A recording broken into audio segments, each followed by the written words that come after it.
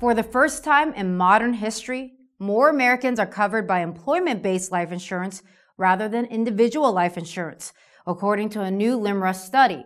LIMRA has been collecting life insurance coverage data since 1960. LIMRA reports the change is due to environmental factors such as population growth, workforce participation rates, and labor market conditions.